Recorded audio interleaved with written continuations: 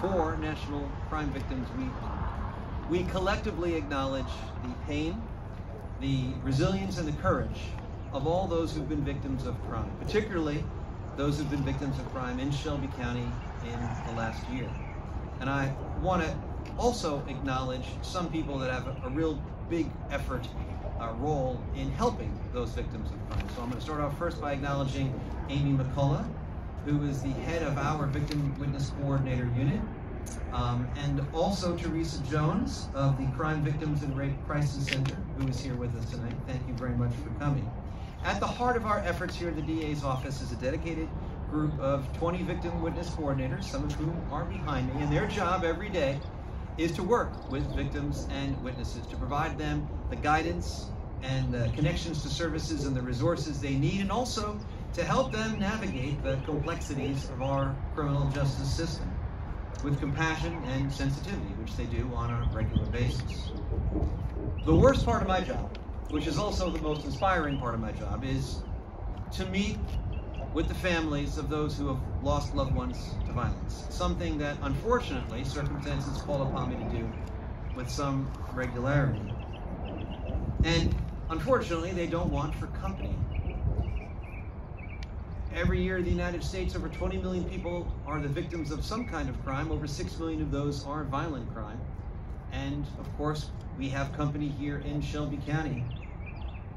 Here in Shelby County, every year, our victim witness coordinators help over 14,000 new, unique individuals who are victims of crime.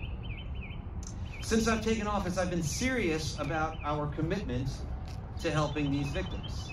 Now, that doesn't just mean throwing the book at each and every defendant. We couldn't do that if we wanted to, and it wouldn't always be appropriate. But what it does mean is listening carefully to every victim, to making sure that they understand and appreciate fully every aspect of our criminal justice system in advance, to give voice to their concerns to the court, to listen carefully about what they want from the criminal justice system, what they think is justice, what they want to happen in their case, and to give that real weight.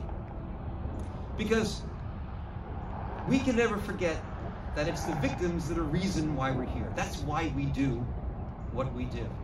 And they need to know, and the public needs to know, that we take every crime seriously, and that every defendant that commits a crime must and will be held accountable.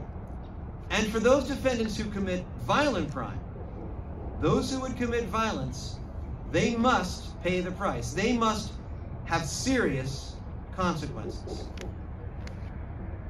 Aside from that, we can show our commitment to victims in other ways as well, with compassion.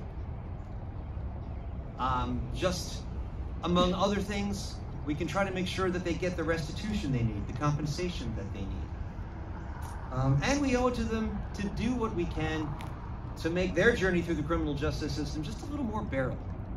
So, in the past year, I'm proud to say that we've done a number of different things in that general neighborhood. So, for example, we provided now free parking to all victims and witnesses who have to come to court. We hired a new victim witness coordinator to deal with the new bail system, to help them with that part of the process, and the new bail hearing room. We've partnered with the Crime Victims and Rape Crisis Center to house a victim advocate in the courthouse, right there on the spot, connecting victims who appear in court to the services that they need. We've even provided snacks and water and free lunch when they have to hang around 201 Poplar all day waiting for their turn in court. And we hosted this last December the 13th annual Season of Remembrance memorial service for the families of those who lost their loved ones to homicide. In the coming year, we will do all of that and we will do more. I am pleased to announce tonight that we recently received a federal grant of hundreds of thousands of dollars, and we will be able to use hundreds of thousands of dollars to provide public safety related compensation to victims where they didn't have it before. This will be able to supplement the state victim compensation fund, which unfortunately is limited only to direct medical expenses and funeral expenses. Together, we can create a community where every voice is heard, As we stand here today, let's reaffirm our pledge to stand by those who've been victimized by crime. Let's try to be beacons of hope in their darkness and champions of justice in their fight for closure. We need to create a community where every voice is heard, every story is valued, and every victim is empowered to reclaim their sense of security and dignity. So, when we see those bridge lights light up, have they lit up already? They have? All right. It'll look better when it's darker, right? In a few minutes when it's darker, and it looks even better as we gaze upon these lights, let's not just think of them as a pretty photo op. Let's let them inspire us to be a light for justice, to illuminate a path forward so that we can have healing and safety for all. Thank you very much.